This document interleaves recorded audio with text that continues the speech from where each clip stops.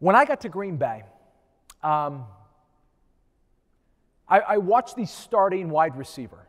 He was on the books for $6 million that year. In the NFL, you get paid every Tuesday for 17 weeks. So you get your contract for the year. It's every Tuesday for 17 weeks. And so if anybody wants to do some quick math, do 6 million divided by 17, and that comes out to 352,000 and some change. And so in the NFL, it's not TGIF, it's TGIT. It's a Tuesday. And so here this guy is, 6 million on the books, getting 352 every Tuesday into his account. And I'm watching him run routes.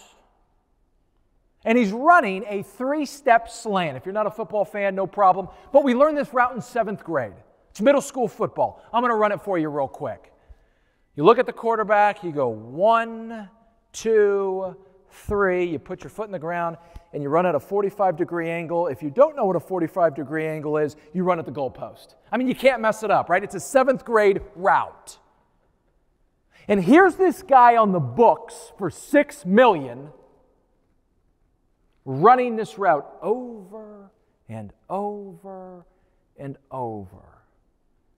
And I don't know where I got this, but for some reason I just thought as I advanced in my career, again, doesn't matter sport or business, that, I don't know, maybe when I got to the NFL, I was going to learn some secret plays. Or maybe I was going to learn a route combination that, you just don't learn until you get to the NFL. And that just wasn't truthful.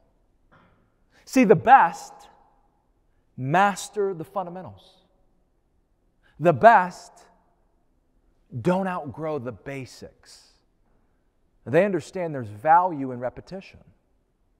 Now look, in my playbook, we had some trick plays in the back, and they were cool, but we rarely ran them.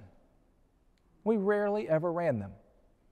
And so let me leave you as we kick off this 3-day conference, would you consider always to master the fundamentals? I don't know, some say there's a life lesson in that. Hey, thanks again so much. Really enjoyed it, everybody.